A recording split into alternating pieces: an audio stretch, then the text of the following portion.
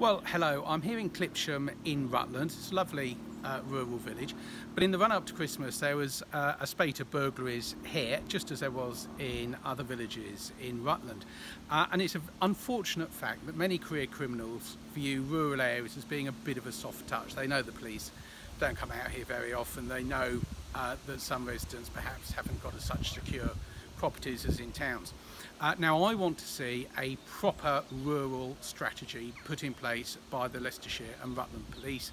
I want there to be proactive guidance given to householders about how to make their homes more secure.